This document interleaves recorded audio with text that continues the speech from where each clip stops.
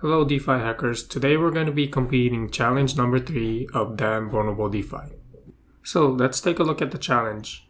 What's the setup and what is the winning condition? We have a lending pool offering a flash loan. This lending pool is offering a flash loan for DBT tokens for free. The pool has 1 million DBT tokens, and we have 0 DBT tokens.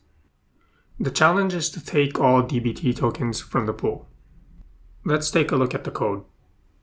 Here is the code that we're going to be hacking today. It's on the contract, truster, then their pool. This contract has a single function called flash loan, so let's take a look at what this function does. The inputs are borrow amount, the borrow, the target contract to call when the flash loan is sent, and the data to call with it. First, it checks that the borrow amount is less than or equal to the balance of the damn vulnerable token inside this contract. And then it actually sends the token to the borrower, calls the contract with the data that we specify. And then it checks that the balance of damn vulnerable token after the flash loan is greater than or equal to the balance of the token before. So this is where we're supposed to execute our code for the flash loan. There are 1 million damn vulnerable token locked in this contract, and our challenge is to drain all of the token from this contract. Pause the video here if you want to give it a crack. In a few seconds, I'll be explaining how to solve this challenge. Okay, let's go over the solution. How do we drain the token from this contract? The basic idea is that we'll be able to approve ourselves to be able to spend the token locked in this contract when we call the function flash loan. And then after we call the flash loan, we transfer the token from this pool into our contract. We can approve ourselves because we can specify the target and an arbitrary data to call, and this function will be called from this contract.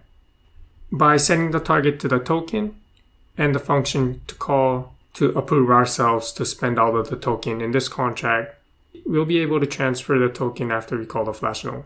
Let's put this attack into code. We're going to be initiating the attack from the truster exploit contract and then calling the attack function, passing in the address of the pool and the address of the token. Hereby initiated the pool and the token. Here is our game plan. We're going to call the flash loan, and then from the flash loan, we're going to be calling to approve ourselves to be able to spend all of the token locked inside the pool. We do that by calling pool approve this contract to be able to spend an infinite amount of tokens. After the flash loan is completed, this contract now has the approval to be able to spend the token locked inside the pool. So we'll call token transfer from the pool contract to message.sender, which will be the attacker's address, sending all of the tokens locked inside the pool. Let's write this into code. We'll craft the data to pass to the flash loan. This will be the call to the approve function, approving this contract to be able to spend an infinite amount. And then we call the flash loan. For the borrow amount, we're going to be borrowing 0 tokens. For the borrow, it doesn't matter because we're borrowing 0 tokens. So we'll just pass the address of the attacker. The target contract to call is the address of the token, and the data to call is what we set over here. Call to approve this contract to spend all of the tokens locked in the pool. We borrowed 0 tokens, so we don't have to repay any tokens back to the flash loan. And then after the flash loan is done executing, we now have the approval to be able to spend from the flash loan. So we'll call token transfer from the pool to the attacker's address, all of the tokens locked in the pool. Here's the exploit that we're going to be running. We're going to deploy the truster exploit contract and then call the attack function. Inside the terminal, I'm going to type npm run truster.